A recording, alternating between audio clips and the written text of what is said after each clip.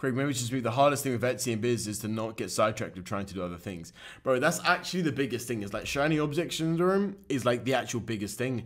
I talk about it so much, but consistency really is pretty much everything. Because no matter if you're really shit at something or you're amazing, like if you're not consistent, you'll never see any success with it. You'll just never get anywhere with it.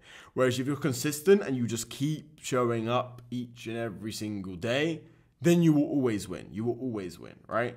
Like, you either win at gambling or you quit gambling. That was the saying that I forgot on my Telegram. Like, you either win at gambling or you quit gambling, right? You're either a winner or you quitter.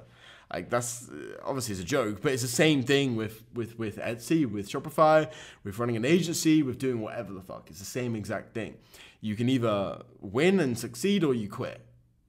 It's the mining thing, right? Like the 2 miners and one just keeps going a little, like an inch more and he reaches the diamond. The other one stops and goes home.